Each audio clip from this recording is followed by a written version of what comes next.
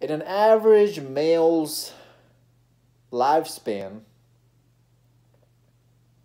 he will probably have sex with 20 girls, right?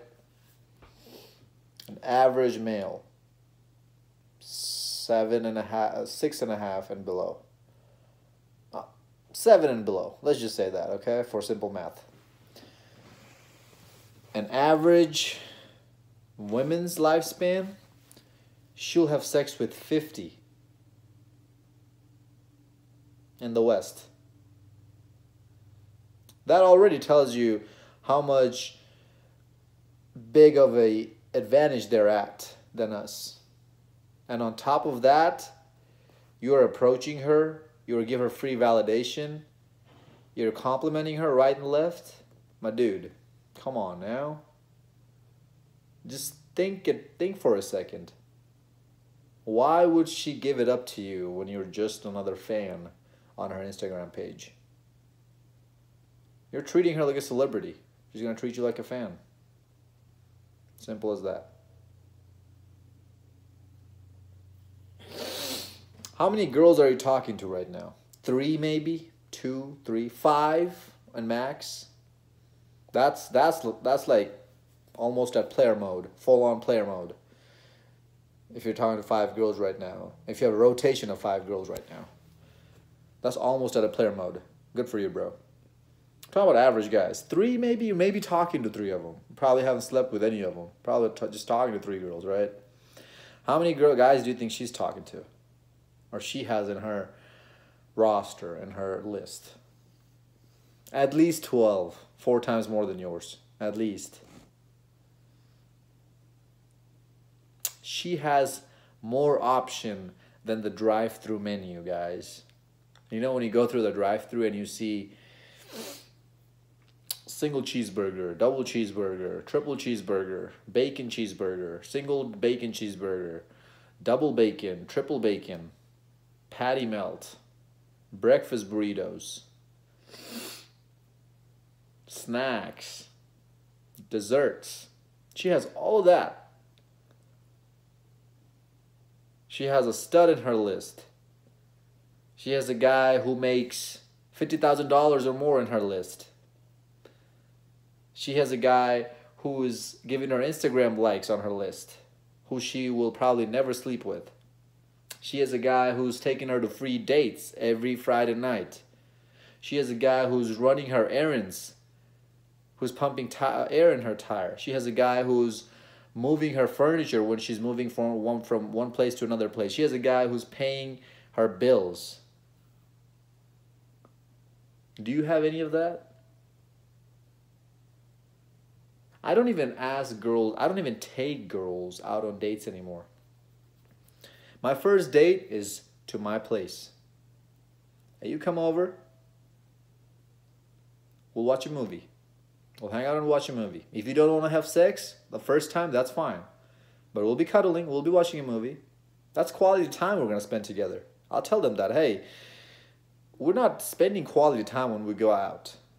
We're sitting across from each other, talking about stuff that neither of us really care about. We both know why we're here. Well, yeah, we both know why we're here. You know why you're here. If you want to go on a date with me outside, that means you haven't made up your mind yet to have sex with me. So you're testing the waters at my expenses because you want me to pay for the date, when I'm the one who's not going to be getting any sex for sure yet. Do you see how already you are at a unfair disadvantage? Obviously, we know why the guy is there.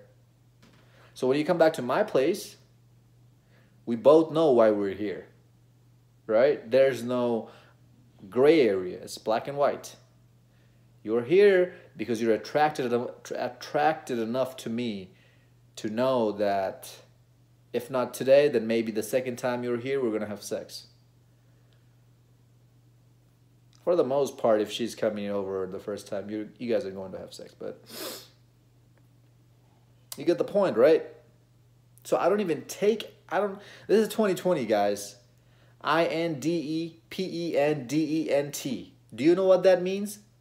Independent. It means you can pay for me, for my date. You can pay for the date as well. You make your own money, right? Why would I pay for you?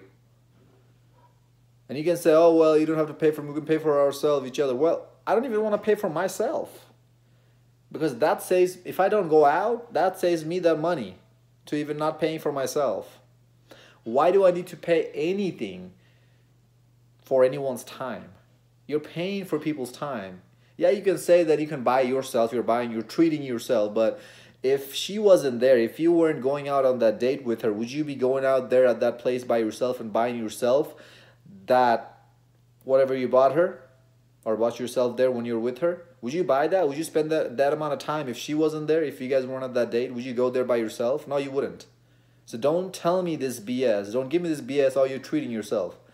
If you're the type of guy who honestly goes out by himself and shops for himself and goes to restaurants by himself and eats by himself, he likes to try out different things, he honestly likes to treat himself, there are guys out there who I know, complete lone wolves, then yeah, that's fine. But most of us wouldn't be doing that if the girl wasn't there. So that's still the wrong way to think. I'm here to give you guys options to think about, right? You have to clear this in between your ears. You have to have clarity in there. Then everything becomes so clear to you to see that you can see through anybody's and anything's BS straight through it when you have clarity in your mind. That's all I'm trying to do here, guys. So even if she's a dime piece, I'm not going to take her out anywhere. We're going to come back to my place. You're going to come to my place. And if you're not getting along with that program and you don't offer me a counter offer, you don't offer me, okay, we should do this instead, I'm not even going to bother texting you. I'm not even going to tell you, okay, hit me up when you change your mind, or let me know when you want to hang out. None of that, just complete silence. Because for those of you who have been left on red, who have had that silent treatment, which is pretty much all of you guys, every single guy has had that treatment at some point in your life, you know how painful that is. So I want you guys to start doing the same thing to them. Because you don't know there what she's thinking if you get the silent treatment.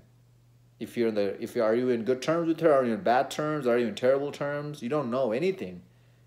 And that's where I want you guys to leave her at. Confusion. Because she already has so many options, guys. So what makes you think you're going to stand out in her list doing the exact same thing these dozens of other guys are doing for her? What makes you think that? Unless you have a yacht, a private jet, a Lamborghini, Ferrari, you shouldn't ask her out on anything. Because there's nothing you can offer to her that she hasn't seen or been offered by another guy. And if you have those things, Ferrari, Lamborghini, a yacht, $10 million house, you're probably not even watching my videos. You don't need to. You've been red pilled before I was born, probably.